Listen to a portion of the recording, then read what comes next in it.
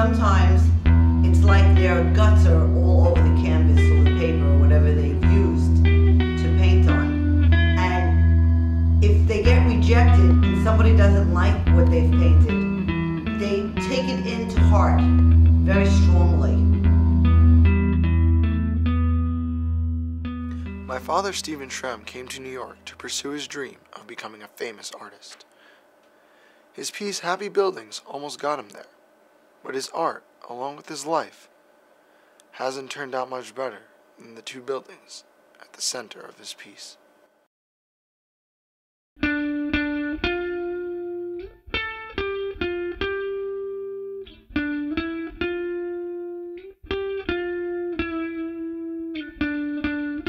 Over the past couple of years, my father, Stephan Shrem, has become my obsession. I think of him every day and try to unravel the mystery of his life. As I was growing up, my dad was everything to me. He wasn't only an artist, but an incredible martial artist, musician, an accomplished chess master, as well as my best friend. He used to say to be humble and never think you're better than anyone else. So that's why I can't understand how he screwed up so badly. He was artistic, he was creative, he was sensitive. He wanted to get famous fast. Stephan wanted to be rich and famous any day now. He was so young, so naive, so innocent, didn't have a penny, didn't have education, nothing. He had a cute smile, he was nice, he was young. We were both young. We were having fun. We were free. But there was absolutely no prospect for anything. And this is why we objected. And they went and got married anyway. And with my blessing, we gave them a little wedding because she was going to do it anyway. Things worked out well in the beginning. My mom and dad were a team. She believed in his work and helped to build his career. And as a team, they were who sold an incredible amount of art. He was funny, he was crazy, and people liked that whole aura about him. In the beginning, he would make paintings and he was unsure of himself, so he would not tell people that he was the artist. And he was a very, very good salesman. As far as a promoter for his own art and everything, he was the best. He did his little song and dance and wouldn't let anybody walk by without showing them a second piece, a third piece. A lot of galleries who bought his art didn't know how to sell it. Really? He was the best salesman. He was great. As far as the salesman was great, but you know, other than that, everything else went downhill, so. By the time my little sister was born and I was 7 years old, my father and his art was on a rise. But family life and the artist life became hard to balance. Your mother put in a lot of effort to make it last. She worked very hard.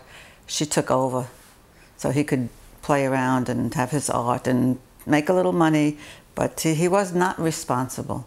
He was the kind of guy that he'd want to work a few weeks and he'd want to take off and relax a few weeks and coast.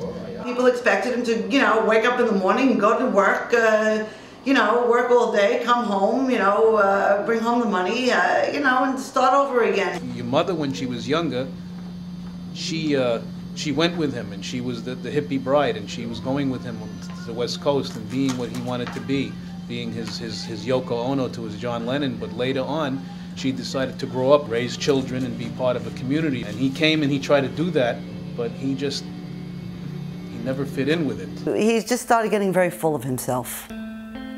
His ego started growing because he was getting some fame and popularity from his artwork. He couldn't take any type of criticism. Anything that we would say, he would fight. Everything was a fight. He wanted to do everything, but he couldn't do it all. I think he was in love with his art. That's what happens.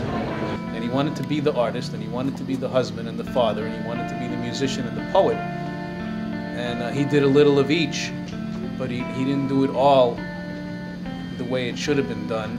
So like I said, at one time she was willing to do anything he wanted, but later on he had to do what she wanted, and he didn't want to do what anybody wanted. My father then started to become well known from a certain style of pictures he created. Pictures he called Shremographs, a picture that had two sides to it depending on the way you looked at it.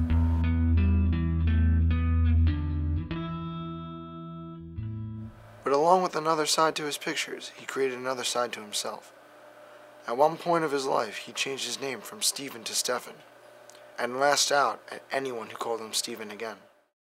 When you're called a name all your life and people use it, Stephan, you know, and they use it to yell at you or to degrade you or to put you down or to compliment you, the name becomes a paddle. It becomes like something you can be hit with.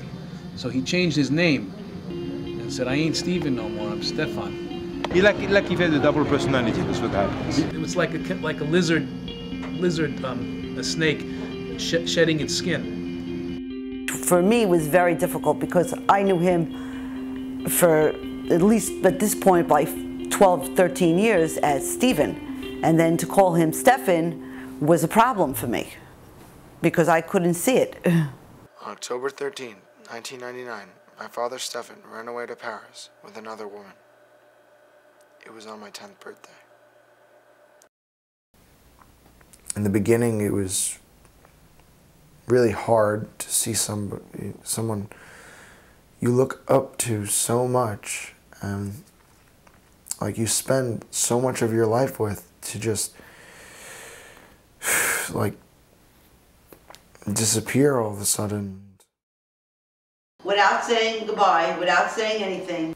Through no fault of your own. He went far away. He made the decisions. It was a month later, and he showed up at the door, and he didn't want to use his key.